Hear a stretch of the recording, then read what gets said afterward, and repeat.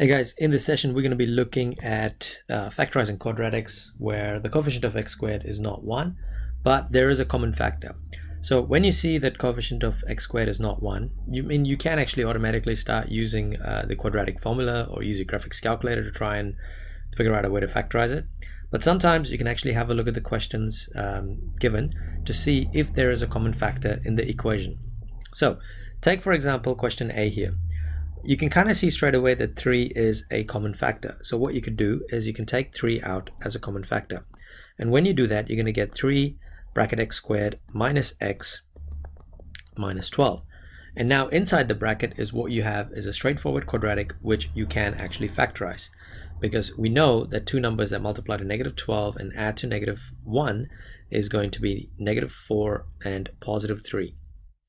Alright, so just to kind of recap what we did in the previous kind of session, we were looking at two numbers that multiply to negative 12 and add up to negative 1. Just to kind of recap, the negative 12 is from there and the negative 1 is the coefficient of x here. So the two numbers are going to be negative 4 and positive 3, and negative 4 plus 3 equals to negative 1. So our fully factorized equation for the first question would be 3 multiplied by x minus 4 multiplied by x plus 3. Okay, so that's question A done. And now we're going to question B. What we have is we've actually got negative 4 in front of the x squared. And if you'd watched the last episode in this particular series, you would know that when you have a negative x squared, you want to get rid of the negative before you start factorizing. And so in this case, we're going to take out negative 4 as a common factor. And when we take out negative 4 as a common factor, what we're going to end up with is multiplied by x squared minus 9. Now, looking at x squared minus 9, we know it's difference of two squares. That means one of the brackets will be minus 3 and the other one will be positive 3. So we can factorize this as negative 4 multiplied by x minus 3 and x plus 3. Hopefully you're with me so far.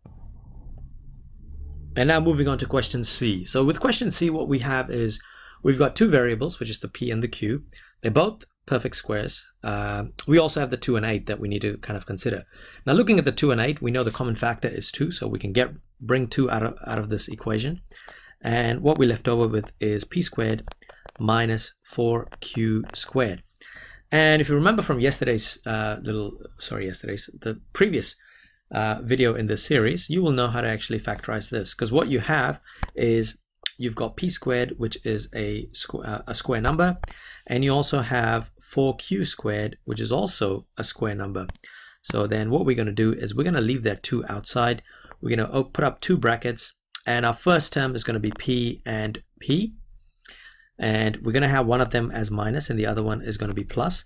And of course square root of 4 is going to be 2, square root of q squared is q, so this is going to be ending up looking like 2q.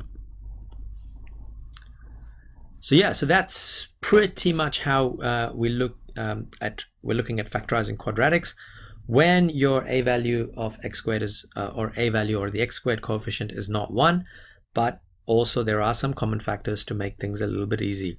Now in the next video in this series, we'll be looking at when there is no common factor and when the coefficient of x squared is actually bigger than 1.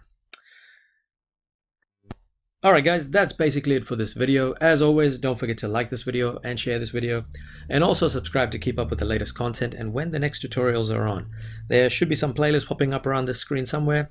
Check them out, and as always, thank you for watching.